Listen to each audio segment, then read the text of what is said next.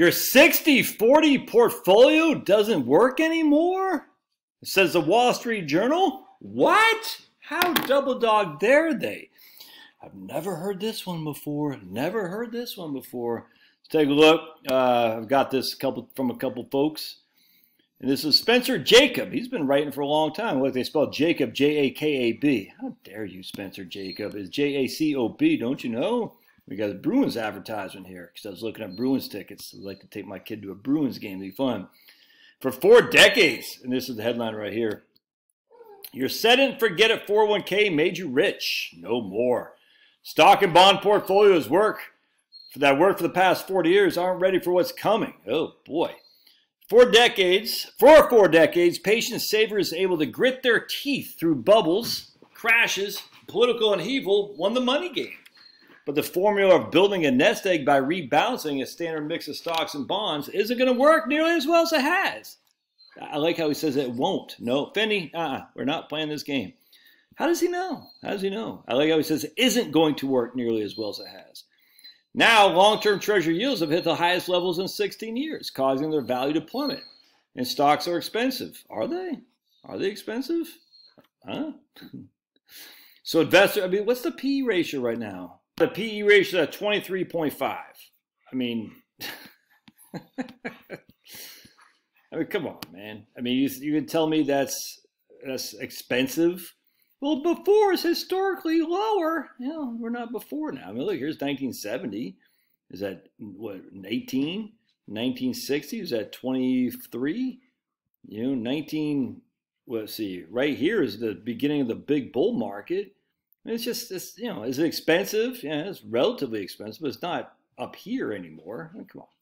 But the CAPE ratio, Josh, don't you know? Ugh. All right, so the stocks are expensive and treasury bonds have crashed, have plummeted.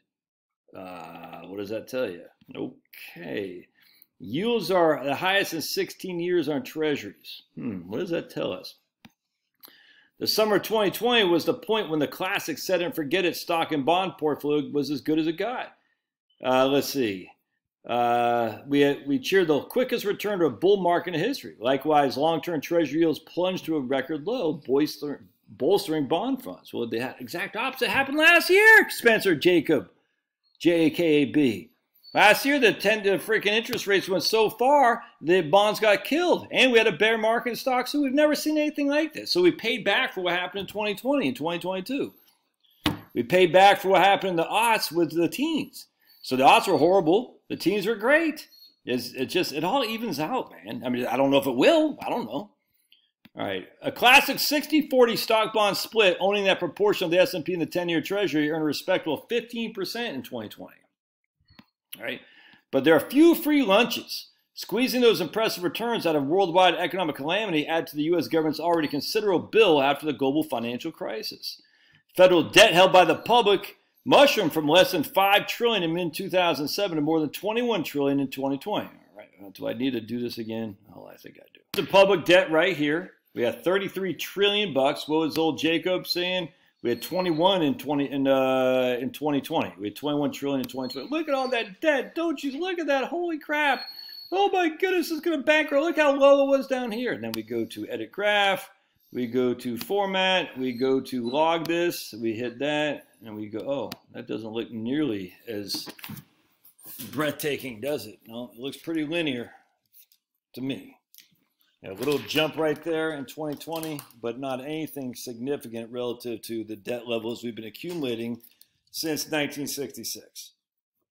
Come on. This is the federal debt.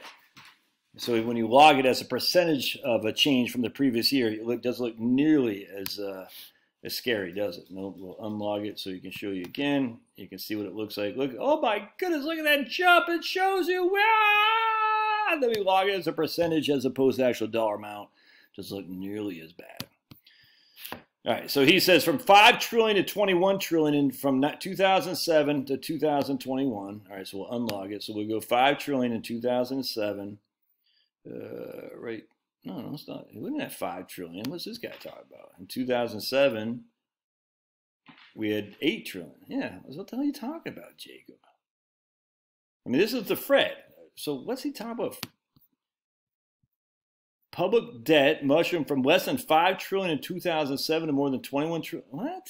Dude, this is the 2007, right? 8 trillion, 9 trillion. What the hell are you talking about?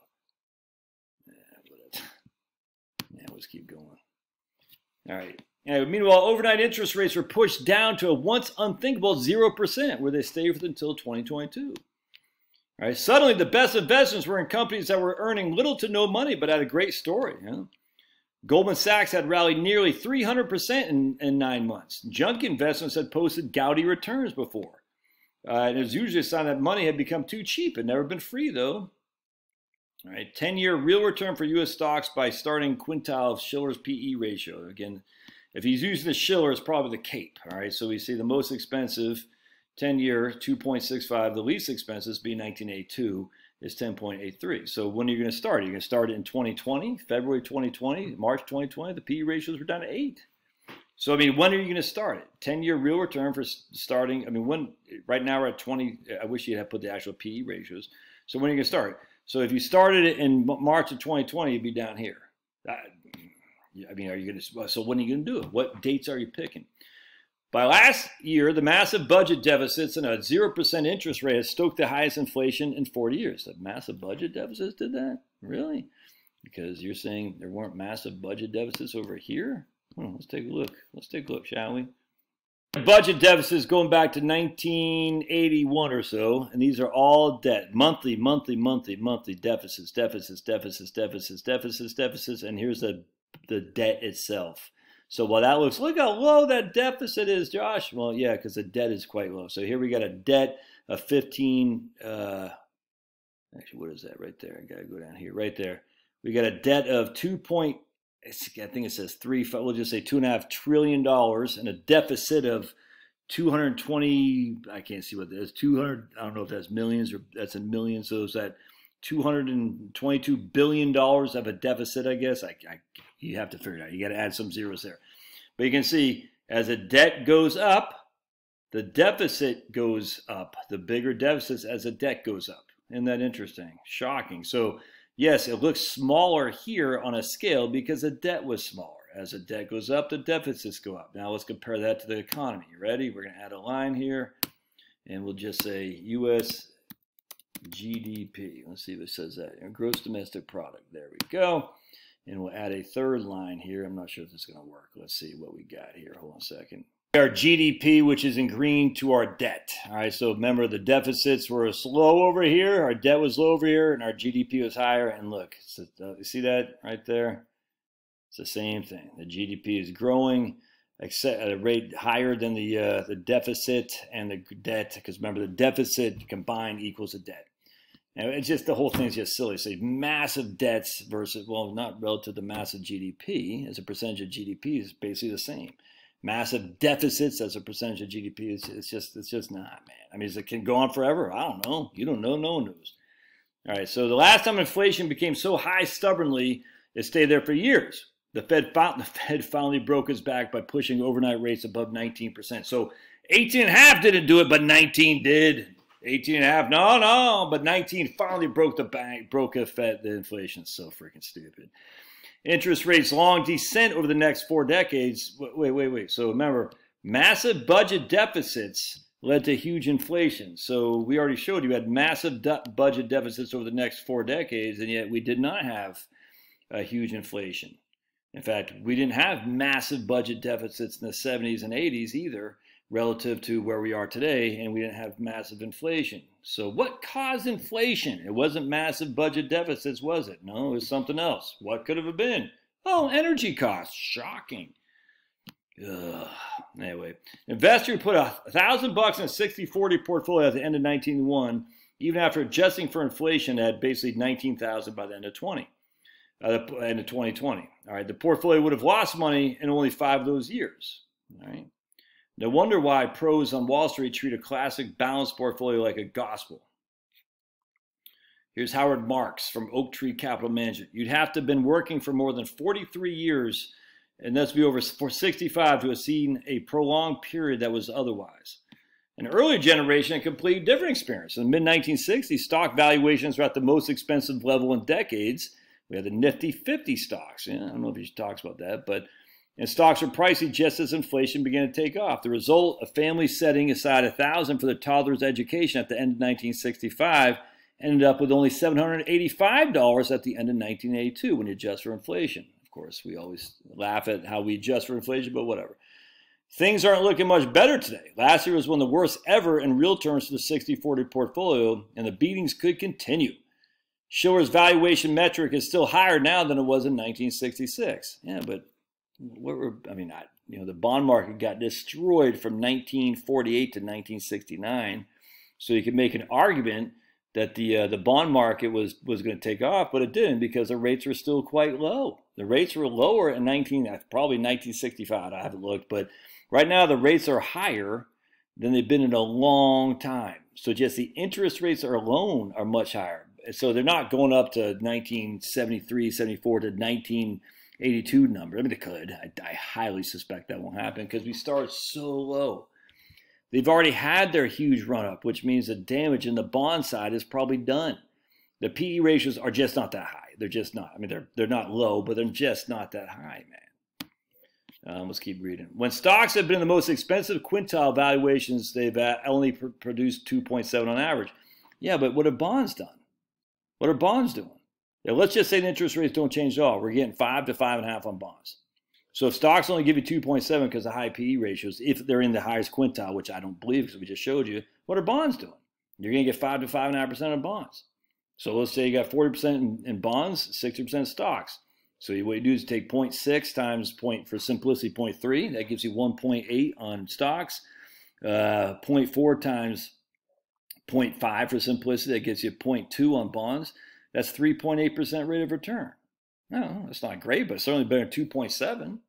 Does that beat inflation? I don't know. Bond, the yin to stocks yang in a balanced portfolio, the real wild card. Even after the recent slump, investors are concerned that huge piles of federal debt combined with rapidly rising interest rates could produce financing strains for the U.S.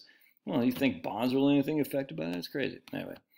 How much might rates have to rise to keep attracting enough to world savings? Well, the biggest consumer of U.S. government debt is the U.S. government, by far. One unnerving possibility is that the Fed could reverse course and push rates down again if today's high rates cause a recession or a stock market meltdown. The recession is going to be here in about 6 months. I thought I'd already be here. I thought it'd be Q3 of 2023. I'm absolutely wrong. There's no recession right now. But certainly the way the markets are reacting, that's indicative of a recession 6 months out for sure. But we'll see. Who knows? No one knows. Investors can prepare by lowering their return expectations. Yeah. Regularly rebalancing a mix of safer and riskier assets still trumps market timing. Wasn't that what regularly rebalancing does? With much less volatile short-term treasury bills yielding more than long-term bonds at the moment, investors can snag a decent return without being blindsided by a further jump in rates. Do you actually expect a further jump in rates? This whole thing is just silly. Oh my goodness. Small cap, emerging markets, and value stocks offer the benefit of diversification that seem like much cheaper prices. Okay. Well, yeah, I mean, okay. Anyway, that's just, can I put an article thing in here right now? The Fed, I will say, if I could comment, where's comments? Comment, no, they're not closed. The Fed debt wasn't anywhere, was well above the 5 million, or 5, what does this guy say? But I'm not sure, I don't think I could put links in here. Well above the 5 trillion, is that what he said? 5 trillion, Spencer said, it was well above the 5 trillion. The author said in 2007. It was actually 9 trillion. All right, there you go, man.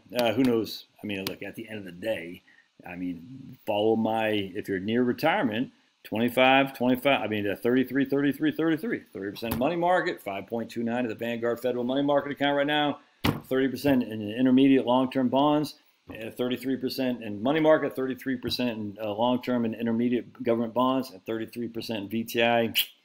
I mean, can you go wrong? Sure. I'm not God, but man, that seems pretty good to me. All right, love your thoughts. We'll see you.